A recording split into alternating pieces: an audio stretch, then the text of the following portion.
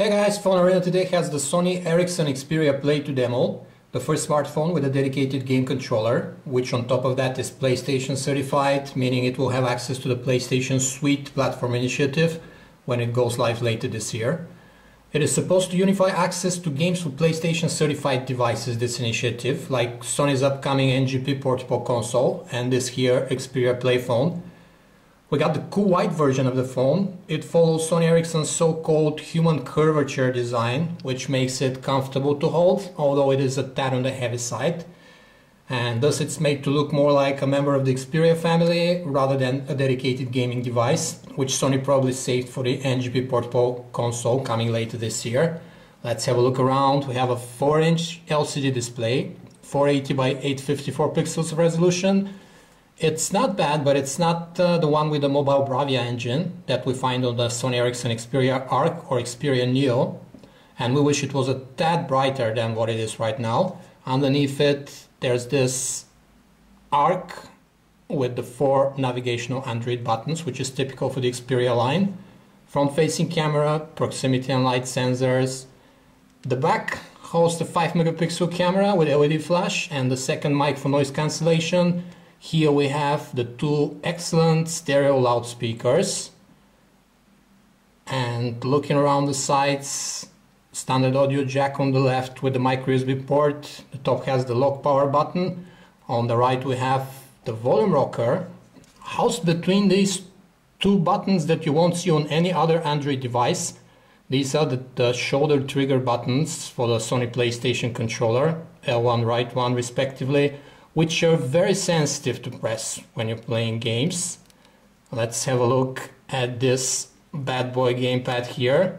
The phone slides open with a reassuring click, tight mechanism, spring-loaded. And Sony Ericsson's product manager for this phone says you can basically beat the crap out of the gamepad. That's how it's designed. It's thinner and smaller than what you're used to on full-size game controllers for PlayStation, for example. But it's still very comfortable, ensuring hours of gameplay.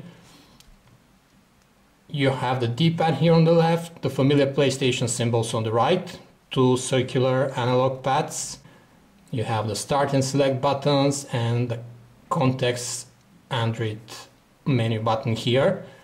Basically, as we said, it's thinner than a regular gamepad, so it gets tiring after an hour or so of gaming, but it's not that bad. Basically, it depends on how big your fingers are. Oh, we know it's an excellent gamepad. The keys are not wobbly or anything, with just enough travel. This here is the Xperia Play app, which appears on the screen when you open the gamepad, with the games you have pre-installed or you have downloaded additionally on your phone, as well as all the other games that are waiting for you to buy or download that are optimized for the Sony Ericsson Xperia Play. Let's have a look at the interface and the gameplay. The interface on the Sony Ericsson Xperia Play is called UX from User Experience. It's the one that we saw on Sony Ericsson Android handsets last year, but it's simplified now. The timescape component of it is just a simple widget here, card-based notification system for your social networking accounts, text messages, emails, etc. Whereas the Mediascape component is a simple shortcut here, a widget on a home screen. The interface is pretty fluid. The 1 GHz Qualcomm Snapdragon chipset is more than enough to power this interface. Sony Ericsson said they simplified it because they want to update on time to the next versions of Android, which come after 2.3 Gingerbread, what we have here on the Sony Ericsson Xperia Play. It's one of the first handsets to ship with Android 2.3 Gingerbread.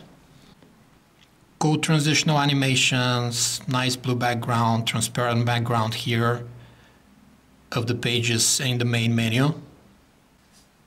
The portrait keyboard. The keys are a bit narrower than what we would like to see to make typing more comfortable. Maybe Sony Ericsson could have left the default Gingerbread keyboard, which has excellent ways to navigate the cursor within text and also to copy paste compared to previous versions of Android.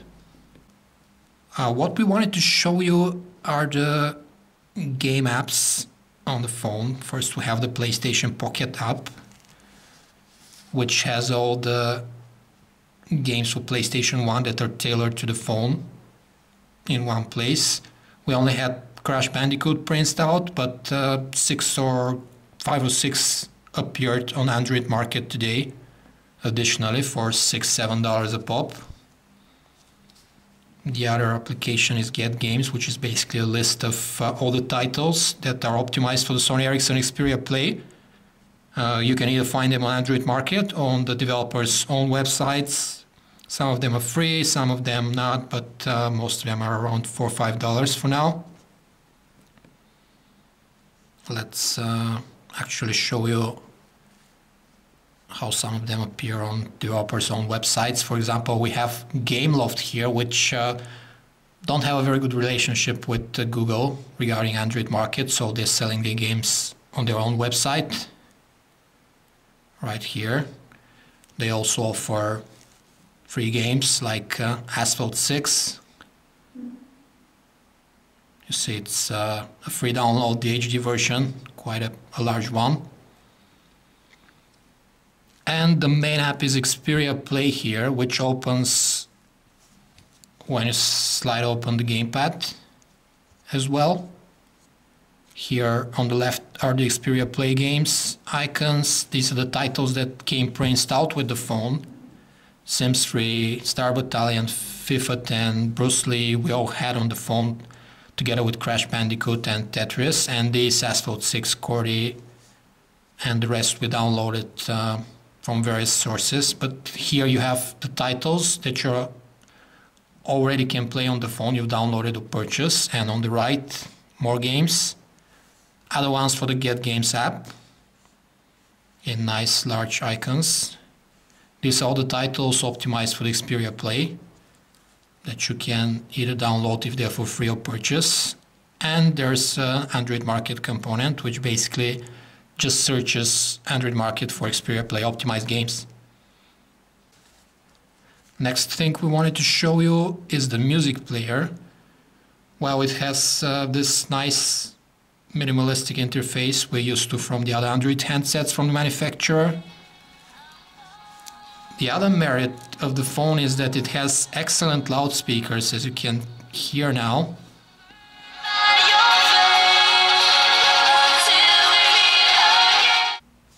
Let's have a look at the browser.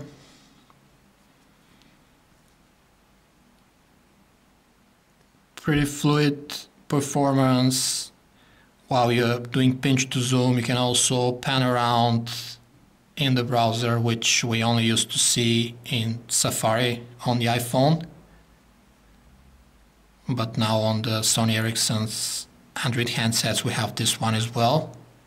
We updated the browser to Adobe Flash 10.2 from 10.1, which made Flash run even smoother than it was before.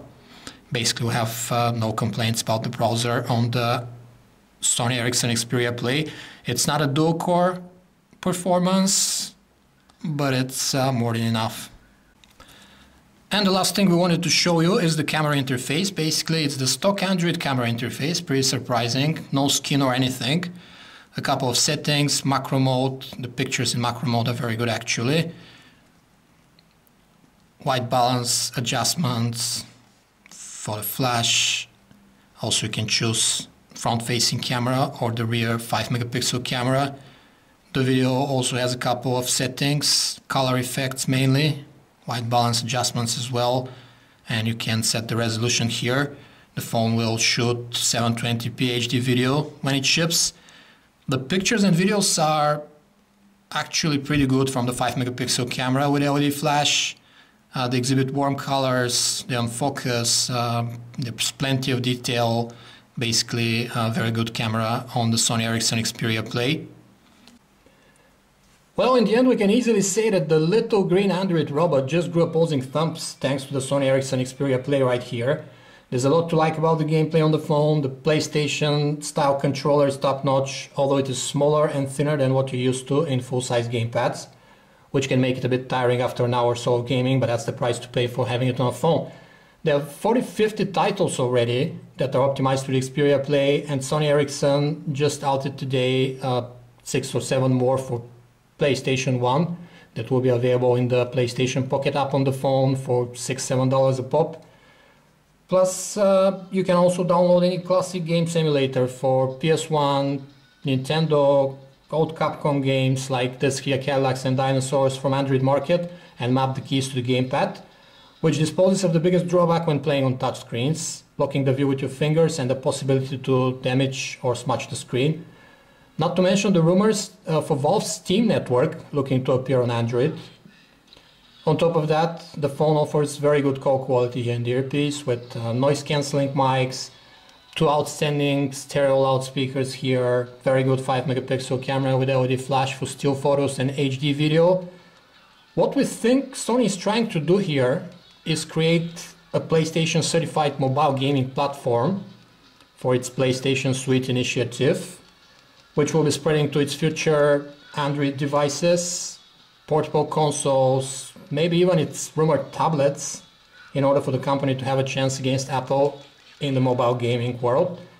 The Sony Ericsson Xperia Play is a bit rough around the edges in certain departments, as all first efforts are, but it might very well be a sign of what's to come in mobile gaming, and it's good to have a front row seat in the meantime and have some fun.